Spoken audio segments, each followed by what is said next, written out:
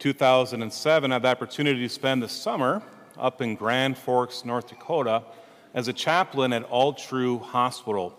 I wasn't ordained yet a deacon or a priest, but it was just a summer assignment to go and learn how to do kind of pastoral care. And it was a beautiful experience being in the hospital. It's also the first time I've ever spent a summer in a rectory. It's a rectory, it's where, well, priests live. And it was at the rectory of St. Michael's Catholic Church, right there in historic Grand Forks, North Dakota. I was able to get to know the parishioners a little bit over the 2 months I was there. I think because they're North Dakotans, about 7 weeks in, they finally said hello to me. That was very nice, as I was there every single day.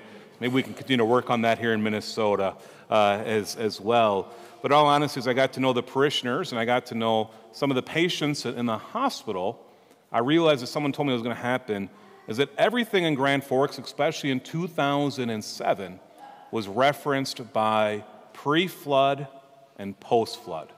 As you may remember, Grand Forks was struck with a once-in-a-lifetime flood in 1997, and it destroyed much of downtown, especially historic Grand Forks. And this included, by the way, the parish of St. Michael. And they shared a story with me about the parish. It really it struck me with this great awe and wonder. You see, as you may remember, those floods, they were so big that they didn't decide the flood can't decide anything, right? But the flood was so massive. But even then, they thought, especially in Grand Forks, because they've experienced flooding before, that it wasn't going to go over the dikes. They thought they had enough protection from the flood walls and everything like this, but it was always done by sandbags. As a matter of fact, I remember the year of 1997, I remember watching the news with my brothers, and they said, we are looking for volunteers to help move sandbags from the flooding that's happened in the Mississippi River and kind of Bayport area up to Grand Forks. We need an assembly line to move those sandbags off the dike down here to go up to Grand Forks. I remember with my brothers, we looked at each other and said, we're pretty big guys. We can move sandbags. And so we went down there in the pouring rain, trying to move sandbags to get up to Grand Forks in time to try to make the dike even bigger and even stronger. The sandbags never made it in time, by the way.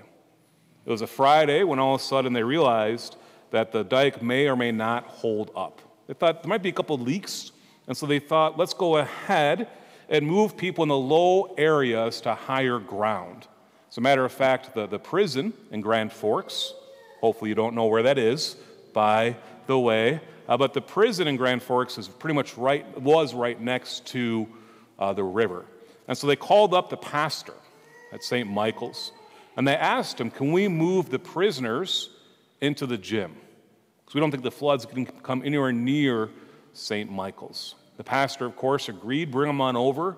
We have a place for them so that they can be safe. So sure enough, prisoners were showing up into the school gym, some still with shackles around their ankles.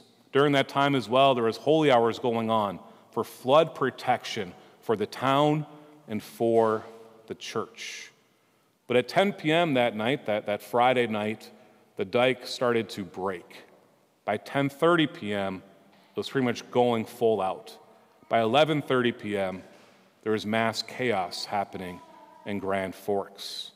The local radio stations, the newscasters, actually asked the priest of St. Michael's to spread words of encouragement, saying it's going to be okay. But the dikes, with a complete fail, no one expected the floodwaters to come close to St. Michael's. But by 3 a.m. now, the water was starting to flood into the gym, into the youth center where the prisoners were staying. So at 3 a.m., they had to move the prisoners again. At 7:15 in the morning, because it's a church of St. Michael's, it's a very traditional, beautiful church, they still had daily mass at 7:15 in the morning. They had a whopping 3 parishioners there, all with their kind of high hip boots on, so they could trek through the waters to get there. It reminds me, by the way, sometimes when there's blizzards here in Minnesota, and I think no one's going to be here, and all of a sudden there's 25 people here for a daily mass. Not even Sunday. I'm like, what are we doing here? Praise God you made it. It's much easier for me to come. I live 4 houses away. But it's a great devotion people have towards the Eucharist. So even in the midst of floods, people were coming. But by 9 a.m. that morning, the floodwaters had started rushing into the basement of St. Michael. And it was coming at an alarming rate. At this point, there was a mandatory evacuation. Everyone had to get out of the area. And so they all took off. I can only imagine the next day, the first time probably in St. Michael's history, that they did not have a Sunday Mass inside the church. Maybe you remember those images. I know I still remember those images from the flood of Grand Forks in 1997.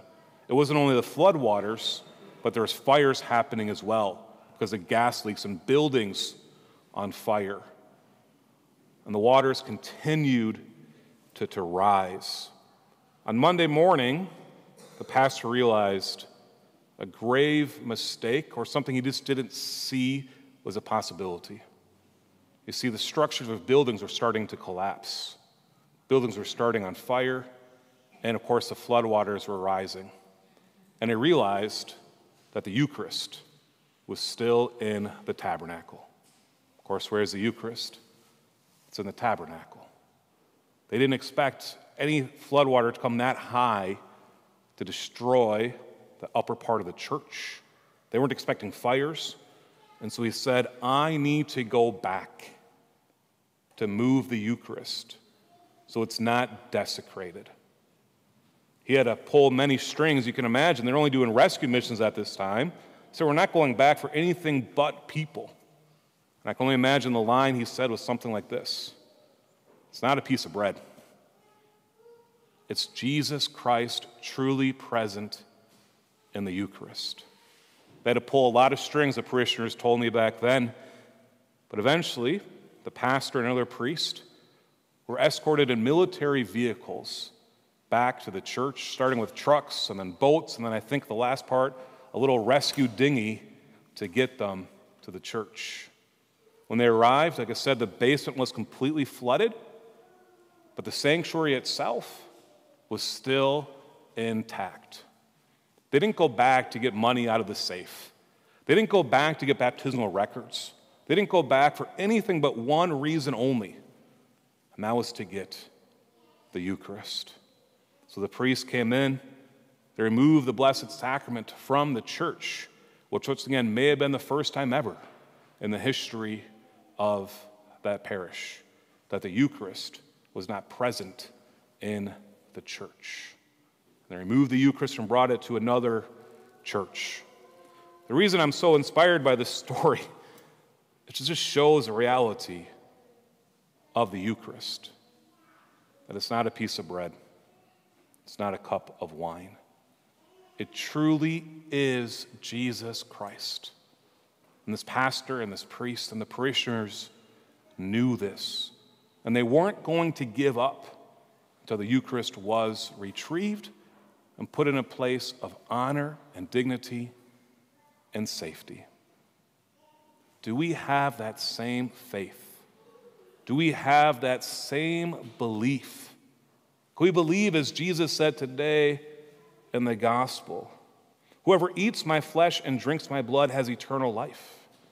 Do we believe that we're truly eating, gnawing on Jesus' flesh and drinking his blood when we come to receive him in the Eucharist?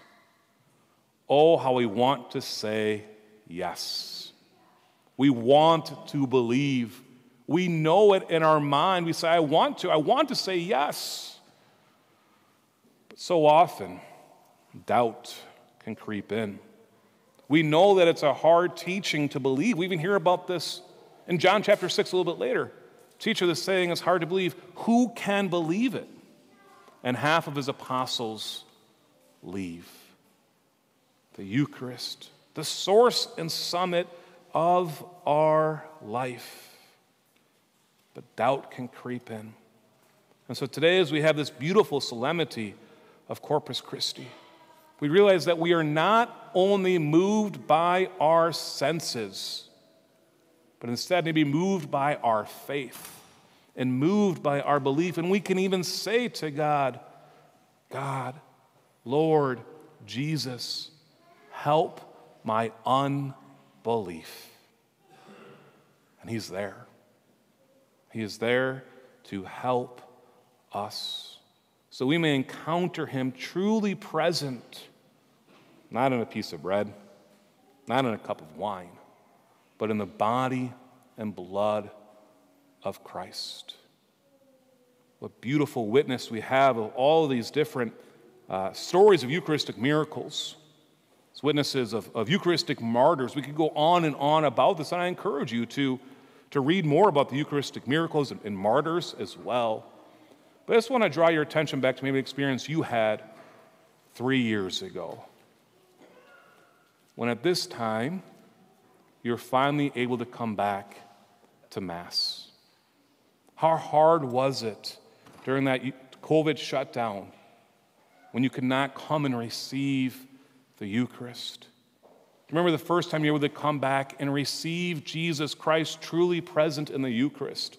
Remember parishioners having tears in their eyes because for their whole life they've been receiving him, and they're finally able to receive him again. You know, we can beat ourselves up saying, how come I can't have faith like that every single time I come and receive the Lord? But what that shows to me instead is the great faith you already have. Can our faith go deeper? Of course it can. And God is there to help us. And so today on this beautiful feast, we just come before the Lord and say, Lord, continue to feed me. Continue to give me your grace and your strength. Help me to encounter you as you encounter me, even in my weakness, even in some of my unbelief. Know that I truly want to believe. And through you, with you, and in you, I can believe.